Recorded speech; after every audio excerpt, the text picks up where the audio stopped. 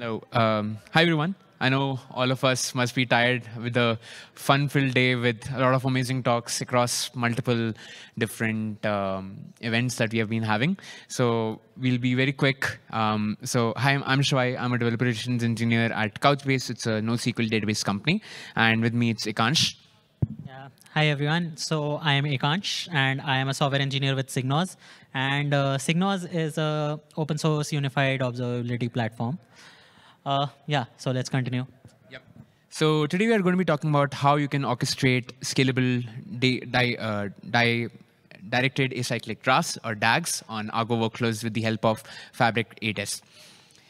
Okay, so first let's also understand what are Argo workflows. Some of you might already be aware, but just to kind of revise this. So Argo workflows are a Kubernetes native workflow engine that can enable you to orchestrate a lot of different complex workflows, primarily representing these as DAGs.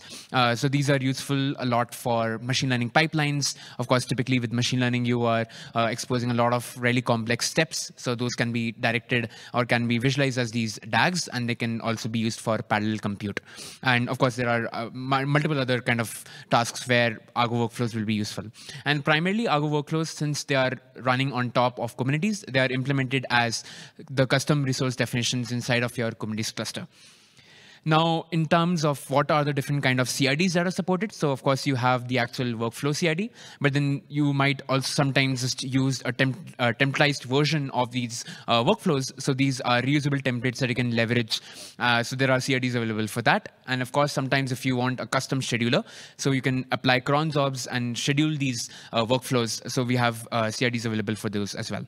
And the primary way in which you will actually interact with these CIDs would be through YAML, or of course with any language that has support for Kubernetes client libraries. So for example, with Go, with Python, you have the Hera SDK, and for Java, which is the one that we'll cover today, with which you can use the Fabricate, and we'll of course introduce a bit more about the Fabricates as well.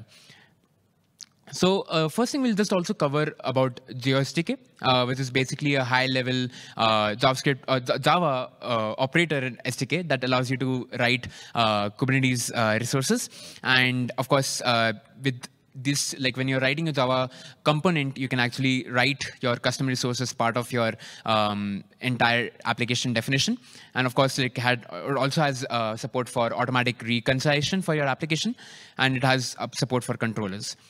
But going a bit step down, so with Fabricates, which is basically a low-level API which allows you to programmatically configure your entire Kubernetes environment. So whether you want to create your namespaces, resources, or even apply YAMLs for services or deployments, all that can be done programmatically with the help of the Fabricates library.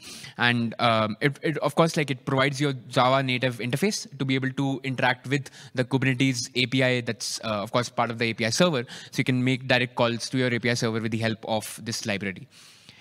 Now, in terms of course, the question being how are both of them different? So as I mentioned that the main difference is that Fabricates is a more low-level API that allows you to directly interact with anything related to your Kubernetes cluster, whereas JSDK is more focused on actually building your Kubernetes operators.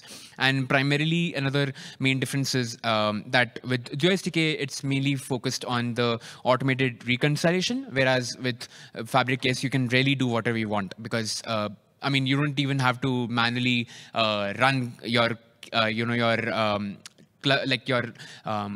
any commands that you might probably use. You can directly do that programmatically. So now, in terms of how you can use Fabricates to actually orchestrate your clusters. So as I mentioned, that you can create namespaces, you can monitor your resources as well, all with the help of definitions. And we have provided some code samples along the side, which you can leverage. You can probably have a look later on after you get the recording. Now, of course, finally coming to the fact of how you can leverage Fabricates to actually orchestrate your Argo workflows, I'll let Ekansh take over. Hi, everyone. We covered how Fabricates can be useful for creating namespaces and deploying every other thing. Apart from that, we have clients for managing Argo workflows, CRDs, and everything. Let's just go into the demo first, and we can show you what's going on here. So I'm going to have a bit of fun with the demo. So currently, I have Yeah. So currently what we have, let's see. So let me go into K9S. I will check. Yeah. Okay. Yeah. So if everything's visible. So currently we have K9S, we have all the default namespaces and everything when we start with Minikube. But let's have some fun. So kubectl create ns argo, and Argo namespace has been created. Let's go inside. Yeah, so we see a Argo namespace here, but we wanted to do it through Fabricate S. So let's go into our actual code base. So what we are going to do is we are going to make a new Kubernetes client builder. We are in the POM file, we can check we are using Fabricate S. Let me zoom in, Fabricate S, the version is 6.00. We are using Jackson for serialization and deserialization, and Lombok for doing setters and getters. Yeah. Going into the main function, we are creating the client, which is through a new Kubernetes client builder. Afterwards, I am just having fun here, so this part is actually not needed. But yeah, so what we are doing is we are just doing the namespace list. It is finding all the namespaces. I am going to delete the Argo namespace, and then I'm going to print all the namespaces that are available. Yeah, so we see that we deleted Argo. If I go into here, the namespace has been terminating and the namespace has been gone. So now we are going to go into the actual code that we are going to use to orchestrate Argo workflows. So let's just comment that out, comment this out. I am going to create a new Argo namespace through Fabricate S. We are going to run it, and as soon as this is run, we have a new Argo namespace in our Minikube cluster.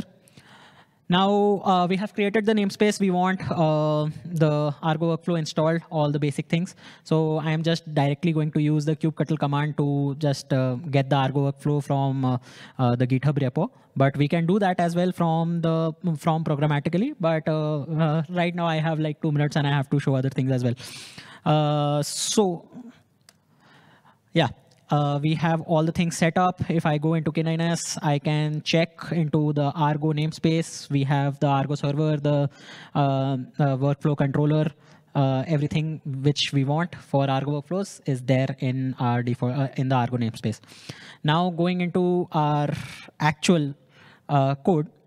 So what we are doing here is we are going to create a new class, which is Argo Workflow Manager. I'm going to create a new instance of the Argo Workflow Manager. We have a submit Argo Workflow method, which is actually creating a workflow client from a workflow class. So I am creating a new workflow class, and here I am defining the workflow, which is the workflow spec and the workflow status. In the workflow spec, I am defining what all the spec we need.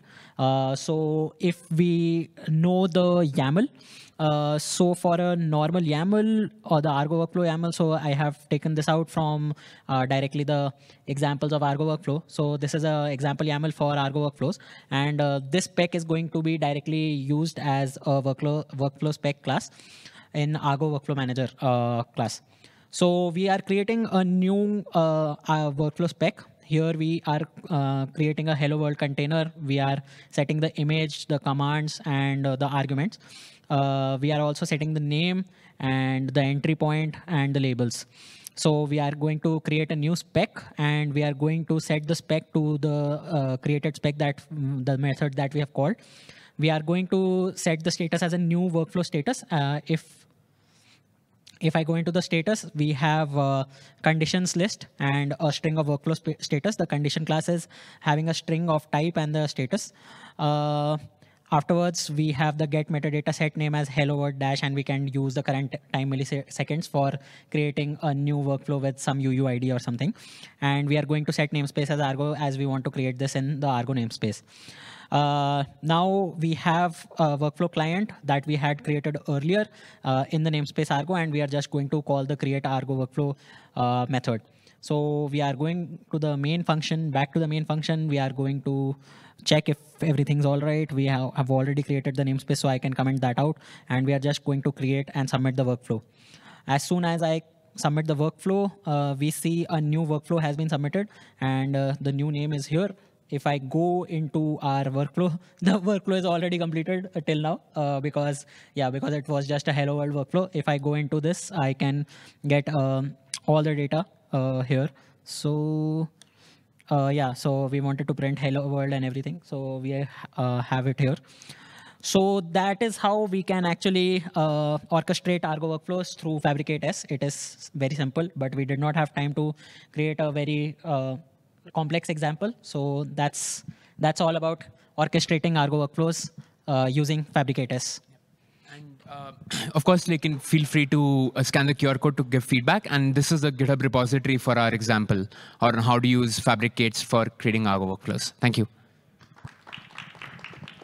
All right. Thank you very much. So, so that is the end of ArgoCon. So, I am.